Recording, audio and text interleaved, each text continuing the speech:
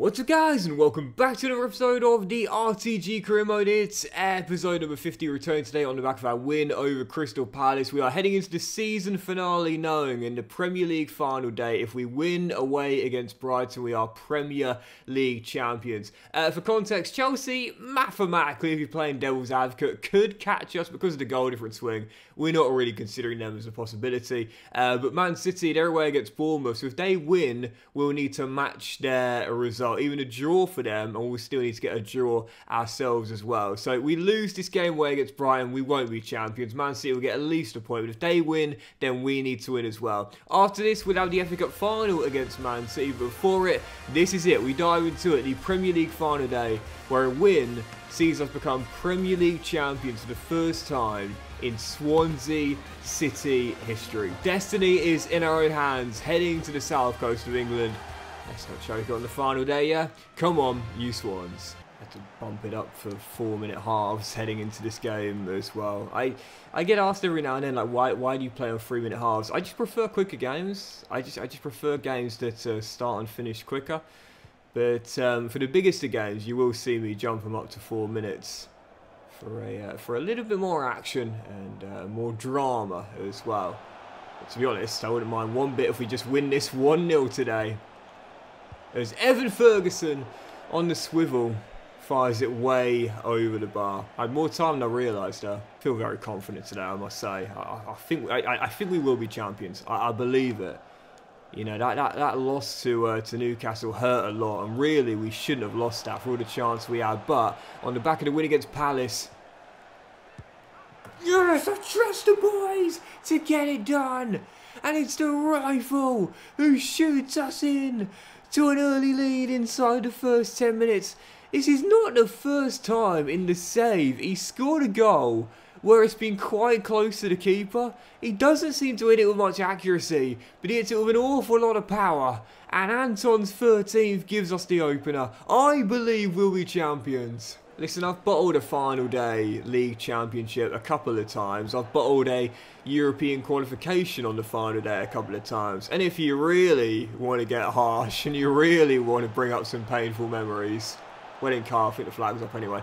I've also bottled, for those that watched this, you remember it well, I've also bottled Premier League safety on the final day in a Norwich Football Manager save when we went 37 games out of the bottom 3 and then went down on the final day. One of the most painful things ever. But I often talk, oh, great save Alex Merritt. I often talk about it. It's the struggling moments, it's the failure, it's the pain, it's the hurt that makes you stronger, that you learn the most from. And I have learned a lot from my failures in this save, let alone in FC 24. Still up by 1, but that second goal is coming. Where you going? Oh, that's a lovely ball through that to Jeremy. Pegs it back into the middle. Moore controls. It's 1-1. First chance for Brighton, and it results in a goal. How often do we talk about that? Okay. Bayer with the leveler. We haven't got any goal updates yet from the is it called, not the Vitality? Vitality? Is it still called the Vitality? Yeah, of course it is. But I don't know why I got confused there. But even so, we know that we need to win. We're not leaving it to chance, man. We need to win this. Oh my goodness, no. Oh, I can't believe it. Double up for Bayer, and in a matter of minutes, we've gone from a goal up to 2-1 down. Well, Brighton are just outside of a European place, so they need to win to keep European football dreams alive.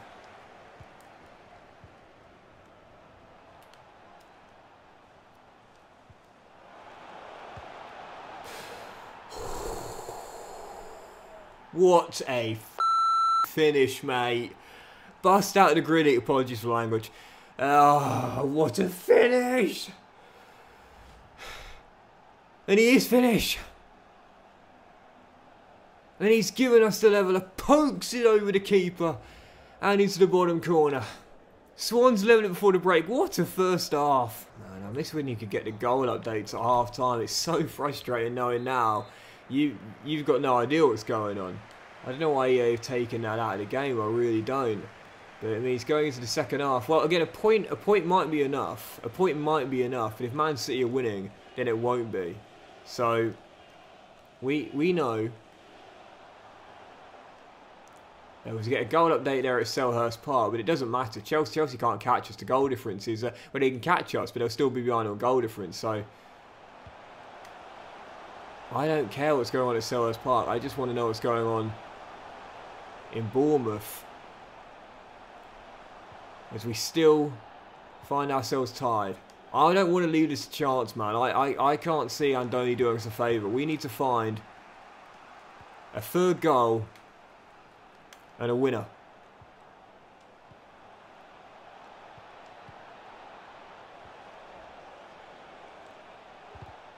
It's a goal kick. Easy.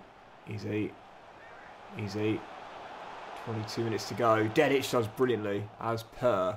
And pokes it through the gap. Right, away we go. Look at the navy shirts going forward here.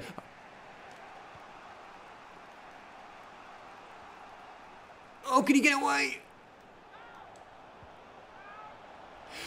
Canonan! Oh, Anton Canonan! Oh, Anton Canonan!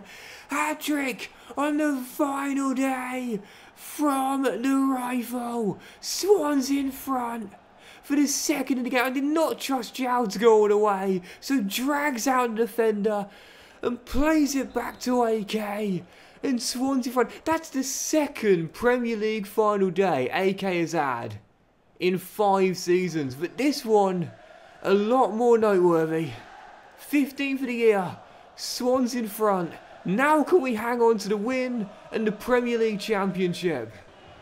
Yes, Yusuf went in. And again.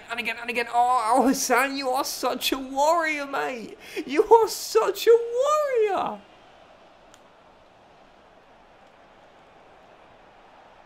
Eep. That's fine.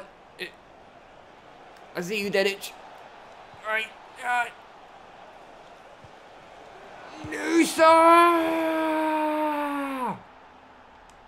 I can't show respect because I'm too hype. The ex-Seagull gives us the dagger and wraps the Premier League up. Raskin's shot, Rushworth claims, and that is going to do it. Swansea City are going to avoid the escape and come from behind to win their first ever Premier League Championship. We might get a 5th goal in stoppage time just for the boys here. No, headed away by Charlie, but that is going to do it. Swansea City's first ever Premier League title. We did it the hard way. We've done the whole season the hard way. The injuries, the struggles, the bad luck, the late concedes. But what did I say? You learn a lot more from your struggles than you do from your successes. But this is what gets you to success, going through the struggle. Swansea City are Premier League champions. Come on!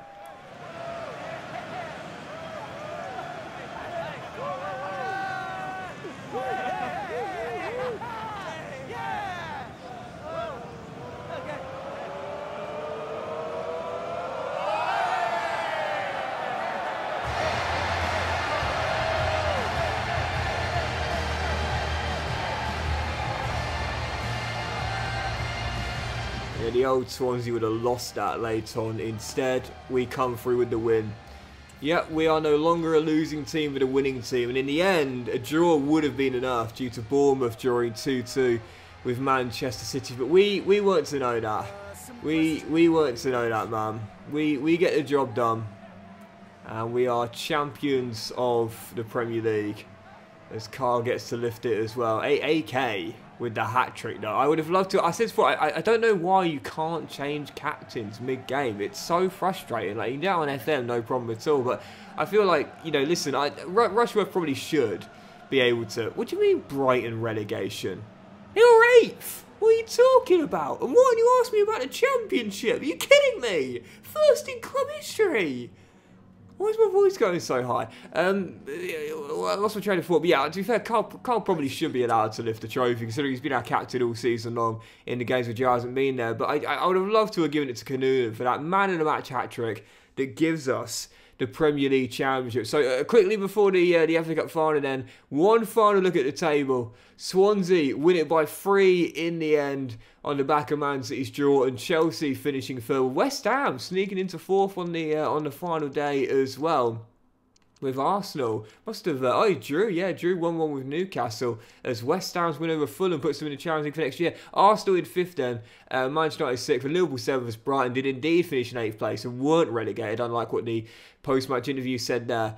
For us, best defensive record in the division once again, absolutely brick-walled in the back line. Pacho made a big difference for us as Aston Villa and Newcastle are up at the top 10. Spurs in 11th, tough season for them, and the bottom 3 in the end were Crystal Palace, Leicester and Everton down to the Championship. And as for the player stats, well, Bayer's brace on the final day against us saw him win the Golden Boot with Haaland dropping a second. Evan Ferguson finishing the top 5 for us in the year with 20 and 32. Could have been much better and should have been better really based on the start, but still pleased to see it. First player without scoring 20 plus goals in a season for us in the save. Kanunen, not far behind, to be fair, in 11th with 15 and 38. Great record for the rifle, including the hat-trick on the final day. Noosa, of course, he only scored 5 of those 10 goals with us, but even so, still nice to see him get in the top 25. Haaland winning the... Well, no, it should be Tattoo, because he did it in 1 fewer game. Screw it, that's Tattoos, we know. With Kanunen in 3rd with 12 as well. And did we get anyone else in the top 25 for assists as well? Yes, we did. Yusuf sneaking in there.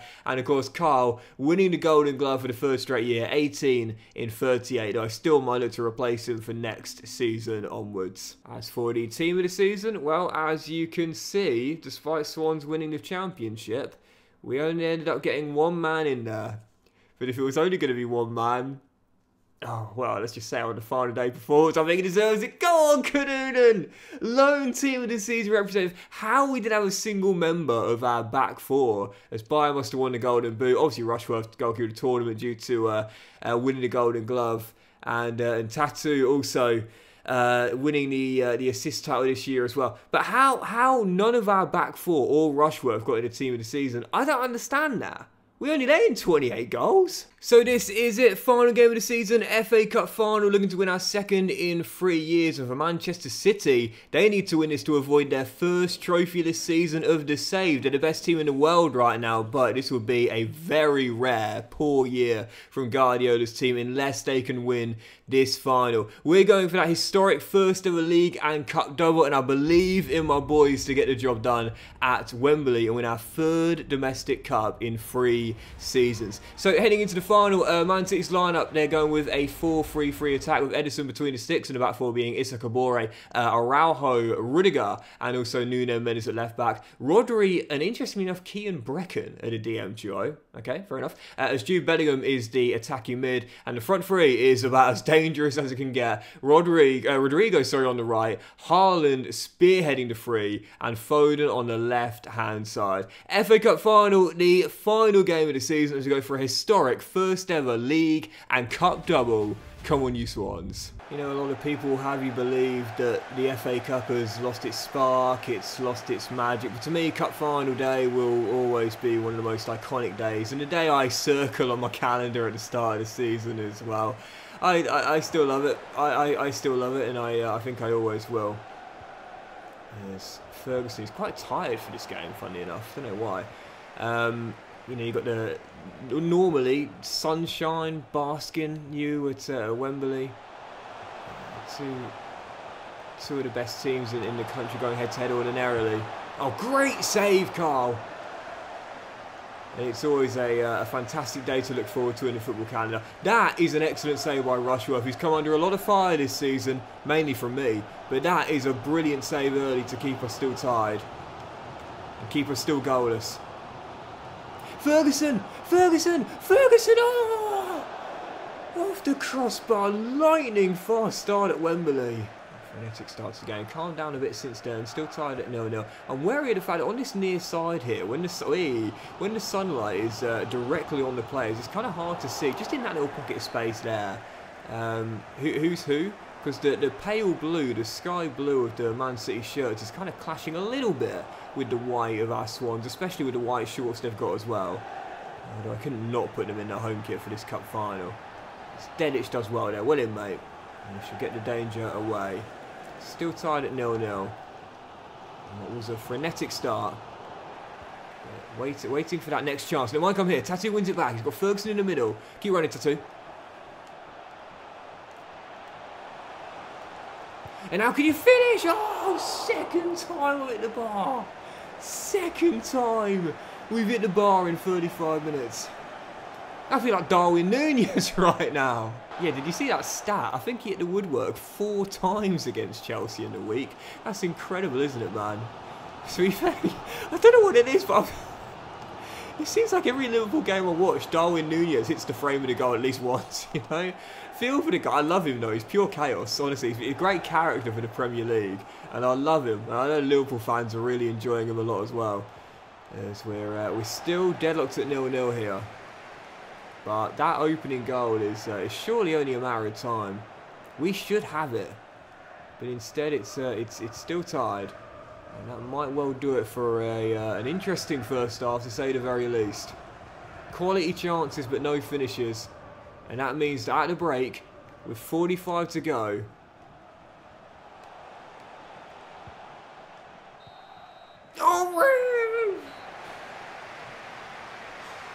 we're tied.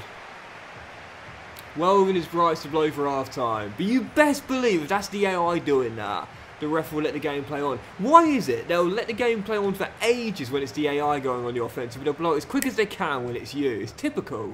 Rodrigo gets away from João Gomez down the right-hand side. Excellent work there from the ex-Real Madrid forward. Back to Issa Kabore. He's developed brilliantly in this save. Dinks one in. Haaland nods down. There's Breckin. Plays it across. Bellingham's shot finds the back of the net. A game with few chances, but quality over quantity. And that's what Guardiola will be saying to his Man City team. Don't worry about getting that many chances. Just make sure you get one good one and take it. Hey Jude, why'd you have to do it to me, bro? Brilliant finish. It's a great hold-up to play, to be fair. Into the middle. Finds a pocket of space and drills it past Carl. No complaints from my skipper out there today. Bellingham with the opener. I don't see us getting that many chances. So if we get one... Oh, Rudiger. Oh, no. Went the wrong way with Dedic. And now we're in trouble. We've got no one back at right back. The Bosnian too far forward. This spells danger. This spells game. This spells FA Cup. This spells Manchester City. Putting the engraving on the trophy. Jude with the brace, and Bellingham breaks our hearts at Wembley. Well, we're emptying the bench now. We know this game is over. 16 to go, and it's a quick-fire double from Jude to ensure that Manchester City will get something this year in the end. I mean, this is the best team in the world, man. It's an incredible team that they've built within this save. Hold on.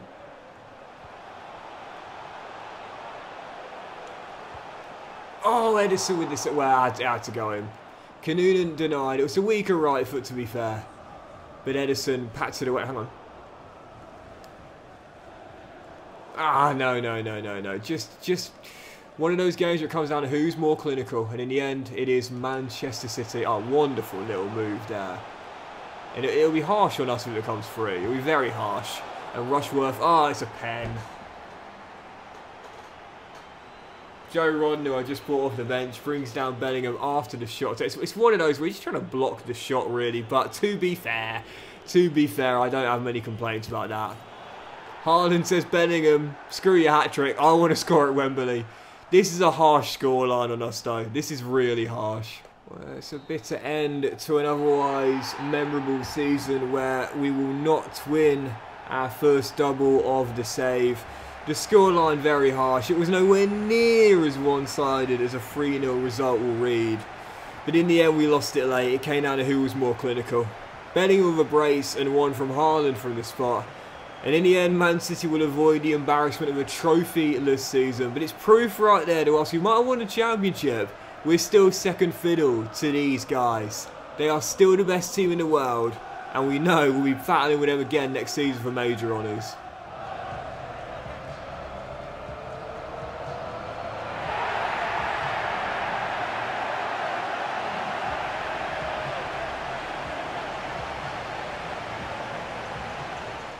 Yes, an incredibly harsh scoreline. Completely undeserved, in my opinion.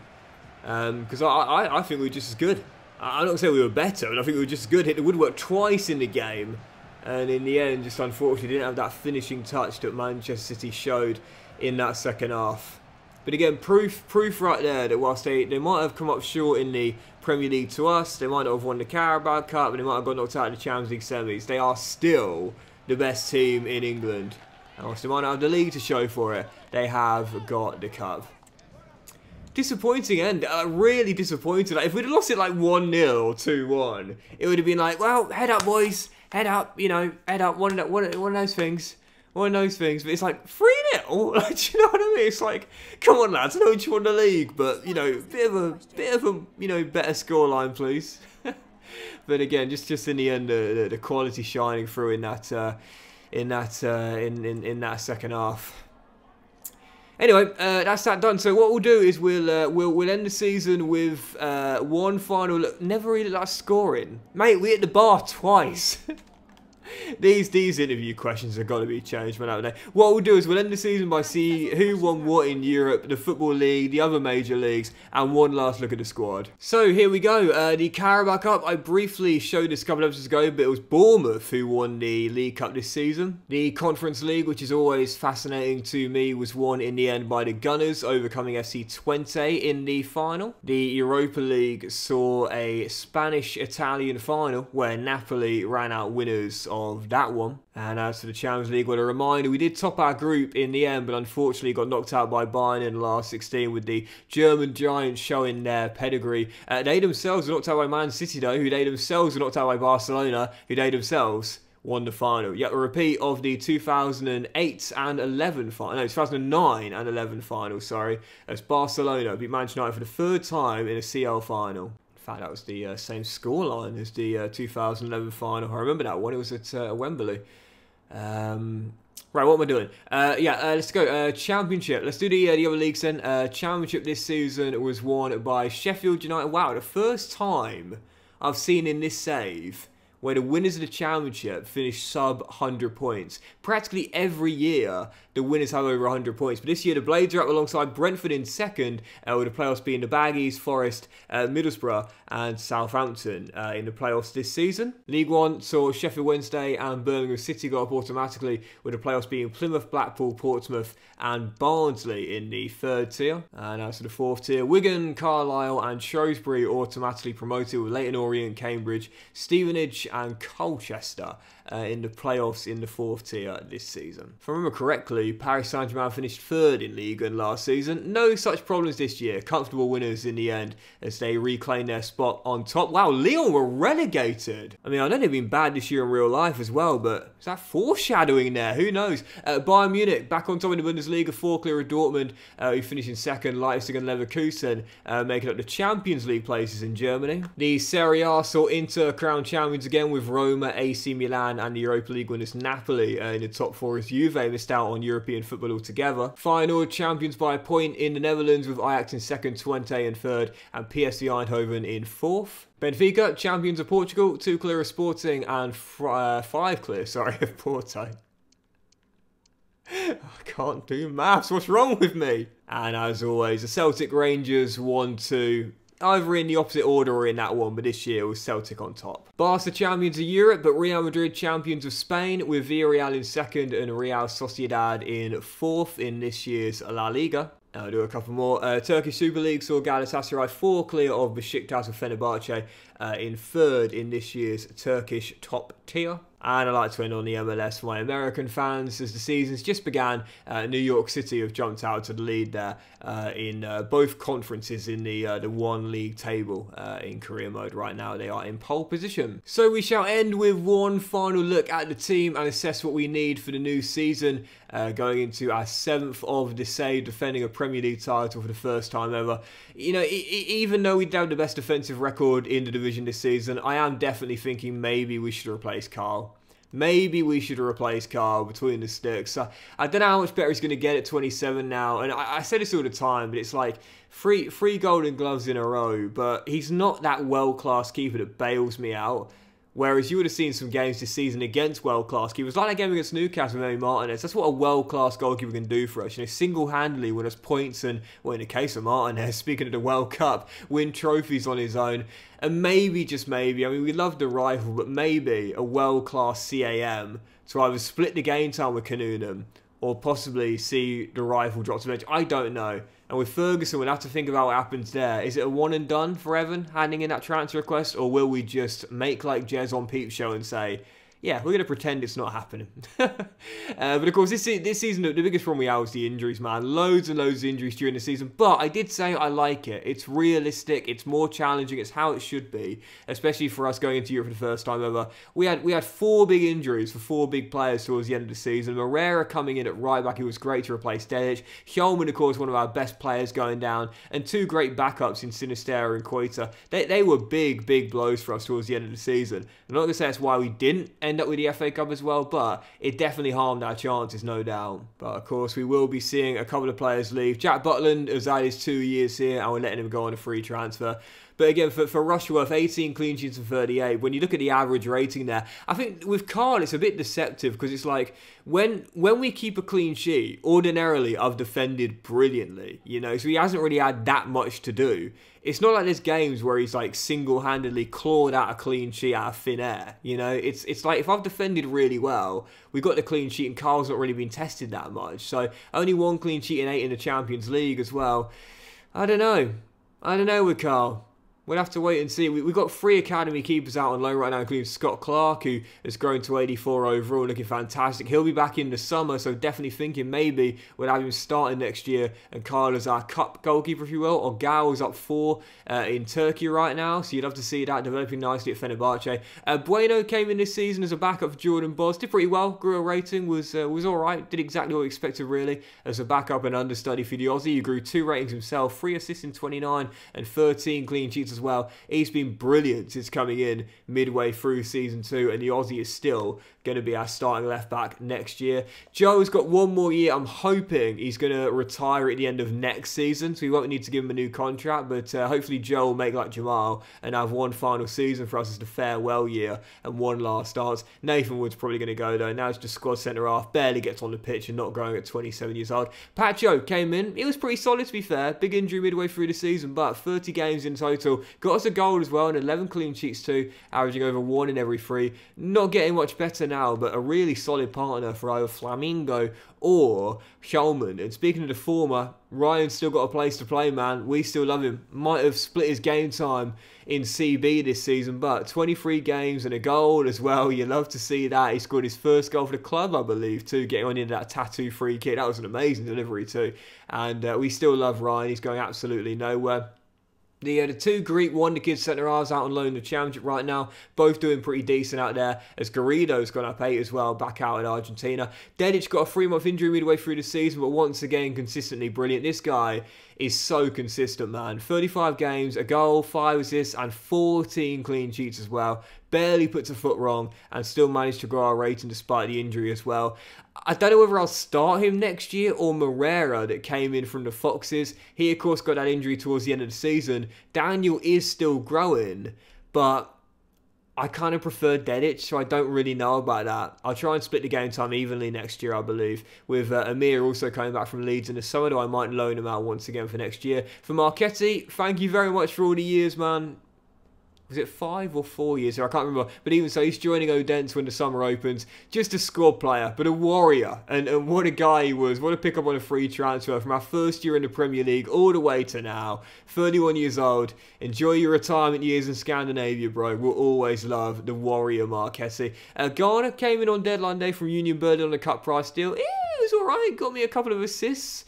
Two in total in 12 games, including 1 in the semi-final, I believe. He was all right. He was okay as a backup. The Hjulman's injury, a bit of a shame, kind of stopped him in his tracks, but 2 assists and 18 clean sheets in 45. I still believe, personally, that he's better as a CB than a DM. I'm sorry. I've got my hands up in the sky right now. I know people are like, what are you talking about, bro? Look at his stats there. He's clearly a CDM, but to me, I always feel he does better as CB. That's just my opinion. But Hjulman, shame about the broken toe towards the end of the season, but we love you, bro. Played a massive part in us getting our first ever Premier League title. The Iron Man might not have played all 38 in the Premier League, but he wasn't far off with 32. 5 assists as well in the Premier League this season. Al Hassan Yusuf, Iron Man, 28 years old and going absolutely nowhere. He might now be splitting the game time alongside Gomez and Hjulman and Al Garner as well. We still love the Nigerian fighter. João Gomez, great season for him this year as well. 5 assists and 3 goals and 33 in the league, growing a rating to 85 overall as well. He's been a steal for these past 2 years coming in from Wolves. We'd love to see that. And as for Sinistera, this is an interesting one. Not sure what to do about Sinistera in the summer. I think he'll be turning 30 during the summer. And as we know, Luiz, he gets us a few goal contributions, but not that many. I've got to be honest with the squad wingers that are coming back and Nusa that came in as well. I might just sell him in the summer, getting that broken toe. I might make this my last year with Luiz after 3 decent ones here, but nothing special. Nusa was a great pickup from Brighton on deadline day though. 6 goals in all competitions for us, 5 in the league, and also that 1 goal in the Champions League as well, going to 86 overall, upper rating too. What a signing he was to replace Charlie Connick. Tyler Johnson, the American's gone up by 3 ratings out on loan right now, so we love to see that. Nice progression whilst he remains waiting for his chance of first team football. Seka's grown 8 ratings, but still has a long way to go right now. Playing in Saudi Arabia with Al Nassr. I think he's got 1 year left there as well, I think. And as for Dylan Levitt, only the 1 overall rating increase for Dylan, but he's just a squad CM now. He barely plays. He'll take the Marchetti role for next year. He'll stay for next season, but he'll barely play. Just the occasional cup game here or there. Traore didn't grow at all at Leicester. Well, that is rare and disappointing. But he grew 3 ratings out at Rodez right now. But for Anton Kanunen, great to see him get his potential back from EA. And now, of course, he's not got any showing in the stats. That's because he's 22 years old. For those who don't play career mode or for those who don't play it much, basically when a player hits 22, you can't see their potential anymore. It just doesn't get shown anymore. But it did go to showing great potential at the start of the season. Grew 3 ratings this year. And once again, the rifle. Absolutely phenomenal. 15 goals in 37 games in the Premier League, plus 12 assists as well. That hat-trick on the final day, firing us to our first ever Premier League Championship. 81 overall. And I still believe he'll get a little bit better. I still believe he can get to around 83, 84 for next season. Yes, he will never hit the heights he should have done, but he's done nothing wrong. Absolutely nothing wrong with Brennan growing 6 at Ibrox. Dan James, he's out of contract in a few weeks. I don't know whether to extend it or not now, really. 1 goal, 1 assist in 21. He only ever comes off the bench. He never starts a game. But at 78 overall, 31 years old, squad wingers have surpassed him now. And he is homegrown, he is out of the academy. But I might just let him go. I might just let him go on a free and say, thanks for coming back in the service, Dan, all the way from Season 2 to now. But you've won a League Cup, you won an FA Cup, you won a Premier League. It's time for you to leave altogether. Whittaker growing a rating, 78 overall. I think he's out of contract at the end of next season, I believe. Yep, I'm not sure if I'll sell him in the summer. I might, I'm not too sure. But for Boubacar Bangura, 13 games this year, only the 2 goals and the 1 assist as well. But that man of the match display against Fulham when he bagged a brace, I believe, got both of those 2 goals. The injury stopped him developing more, but he grew 2 ratings to 81 overall. I gave him Dan James' 7 at the start of the season. I do believe this guy's going to play some more important minutes next season as well if he keeps himself healthy, as Innocent Bamba is coming back from Brentford, I believe, in the summer after getting them promoted to the Premier League for next season. Matondo, out of contract at the end of next season, not growing anymore. Literally never plays. I might just sell him in the summer as he's not going to get any better. But for Tattoo Oliver, winning the assist title this year with 15 in the Premier League and 7 goals in 36.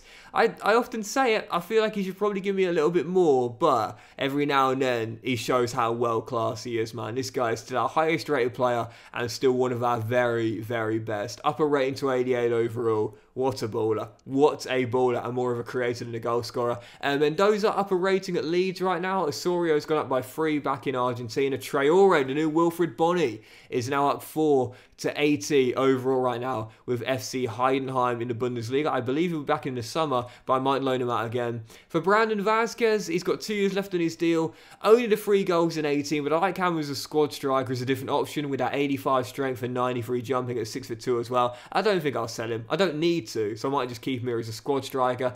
And as for Sekou Koita, upper rating to 83 overall. This guy, 9 goals and 3 assists in 20 games. Inconsistent game time, but consistent goal-to-game ratio. He always seems to get me a goal or an assist when he's on the pitch, and despite the broken toe, I think I'll keep him. But for Evan Ferguson, that's the big one. He submitted a transfer request. I can't take it off. I can't block offers. He's probably going to go in this summer, but up 2 ratings to 87 overall. Our top scorer in the league with 20 and 32, chipped in with 5 assists as well, and his hat-trick in the FA Cup semi-final got us to the final with 6 in 5 cup games. That's impressive though, of course, most came against championship sides, but 26 goals in 38 games and 8 assists as well. If it's a one and done, or whether we keep him against his will for next season, we're yet to find out, but whatever happens, we'll always be thankful for the goals, Ferguson, firing us to that Premier League title. But that'll do it for the season finale and season 6 as a whole, guys. So massive thank you for watching. I really hope you have enjoyed it. Have a fantastic day, guys. Much love to you all, and I'll see you for a brand new season. Our 7th year at the Swans.com Stadium will get underway, trying to defend our Premier League title and go further in the Champions League and recapture that FA Cup as well very soon.